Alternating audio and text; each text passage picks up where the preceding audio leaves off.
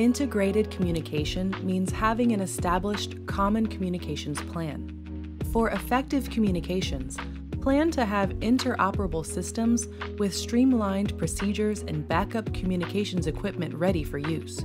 This results in effective and productive communications when time is of the essence.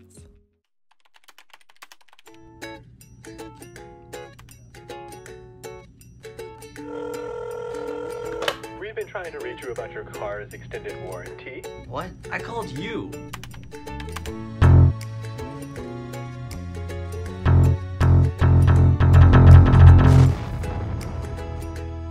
Hello?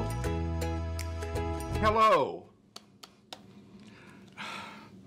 We all know what it can be like to be unable to communicate effectively. That's why during an incident, the Incident Command System requires an integrated communication plan that can be shared by all responders. Learn more about integrated communications and what you need to consider during an incident by completing FEMA's Introduction to Incident Command IS 100 course.